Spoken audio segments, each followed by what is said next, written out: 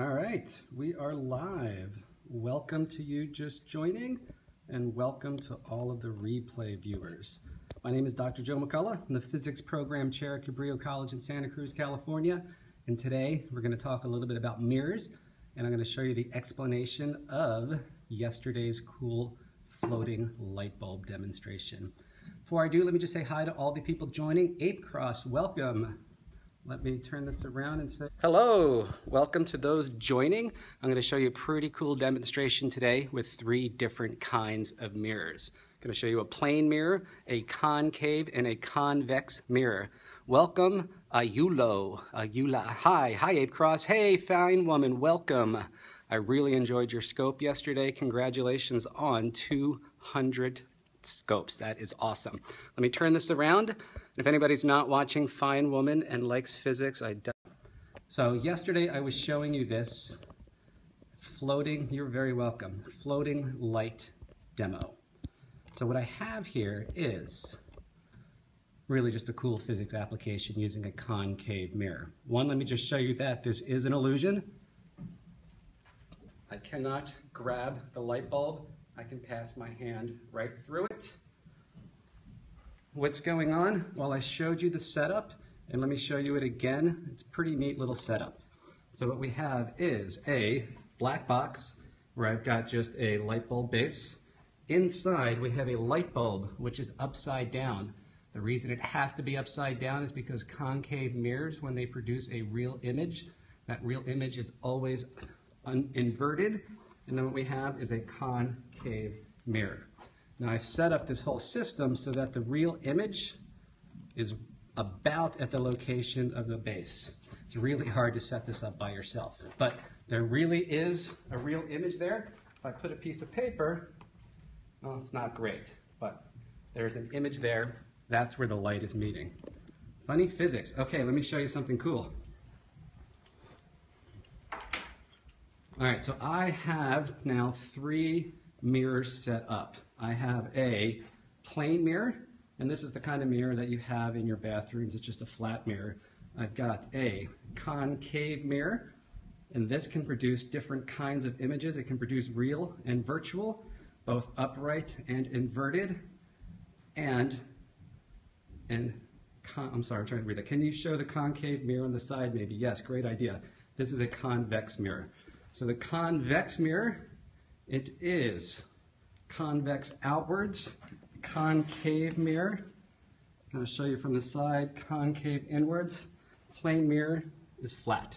Thing about plane mirrors, it can only produce one kind of image. That image is always a virtual image. It's always the same size as the object, and it's always as far behind the mirror as you are in front of it. Concave mirror is by far the coolest. So let me back up. So right now you're seeing me upside down. If I move forward, at one point, let me see if I can get this right. It's kind of cool once I back up a bit. Watch my head. Gotta get this just right. Whoa. Ooh. Oh. Oh. Then it flips upside down. One more time going forwards. Oof. Really hard getting this camera right. Backing up. Head blown up. Boof. And then convex mirror only produces virtual images. It's always smaller than the object.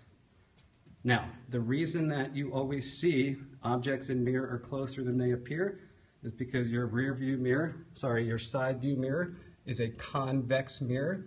Convex mirrors always makes images smaller, and our brain interprets smaller as farther away. So again, the concave one is by far the coolest. Can't get this just right. So right now I'm inside the focal point. As I back up, can't get this just right. There we go. Watch my face blow up.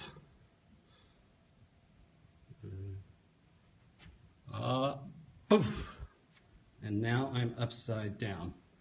All right, so for those of you who want to geek out just for 5 minutes, I'm going to give you a little bit more detailed explanation. I don't want this zoomed in. Okay, so what I'm really explaining here is called the ray model of light. In this model, it's not exactly how light works, but light reflects off of an object in many different directions. It's called diffuse reflection. Some of those light rays enter our eye, and that's how we see the object. And since it's diffuse reflection, the light is reflected in many different directions. I can see the object from here, here, here, here, and so on. Now, plane mirrors, a flat mirror, always produces a virtual image. And a virtual image is one that kind of just is inside your brain. It's how your brain interprets the light. So in this case, you've got light coming from the bottle, hitting the mirror, and then obeying the law of reflection. Angle of incidence equals angle of reflection. That light reflects back. Your brain doesn't know that light reflects. So what it does is it sees these light rays, and to your brain, it looks like they came from a point behind the mirror. That's where your brain sees the image. Now that's different from a real image, what I'll get to in a second. Excuse me. This is also why objects underwater are always deeper than they appear, not because of reflection, but of something called refraction. So as light is going from one interface to another, like from water to air, air to water, glass to air, things like that, that light can bend.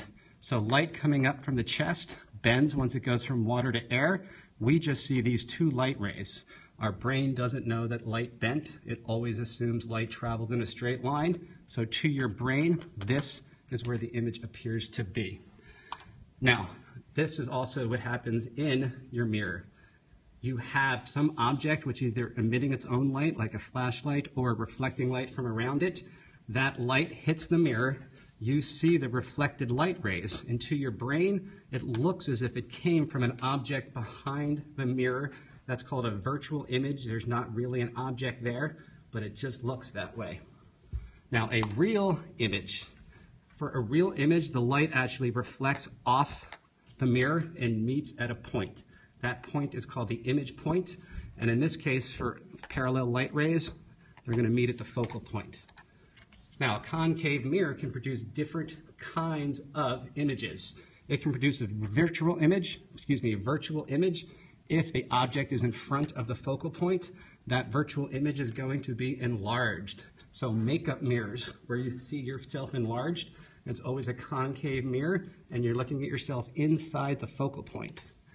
Now, if you're between the focal point and a point called the center of curvature, it's going to produce a real image. That real image is going to be flipped upside down, and it's going to be larger. And then finally, if you're beyond the center of curvature, you're going to create a real image. Again, it's going to be flipped, but this time it's going to be smaller.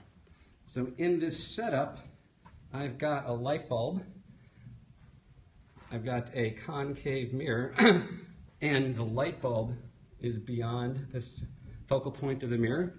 And I have this set up so that it's creating a real image of the light bulb right next to the light bulb base. Pretty cool physics. Really is light meeting here. I just cannot grab it. Okay, I have to go. Actually, I didn't mean to go this long. Let me just show you one more time. A plane mirror, a flat mirror, only produces one kind of image. It's always virtual. The image always appears as far behind the mirror as you are in front of it. So if you're 2 feet in front of the mirror, your image appears 2 feet behind. A convex mirror. Convex mirror only produces one kind of image. It's always a virtual image, and it's always smaller. This is why objects in mirrors are closer than they appear for your side view mirror. And last but not least, I've got a concave mirror. Right now it's producing a real image, and that real image is reduced in size. As I get closer, the image is going to increase in size. And then at one point, now it's going to flip upside down, and now it is a virtual image. I get closer, now watch as I start to back up.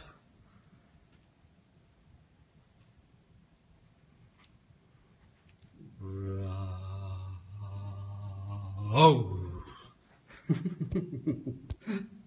It for today. I have to go to a doctor's appointment. Thank you for all of you joining me. My name is Dr. Joe McCullough. I'm the physics program chair at Cabrillo College in Santa Cruz, California, and I'm on Periscope every day for a year. I think this is day 37.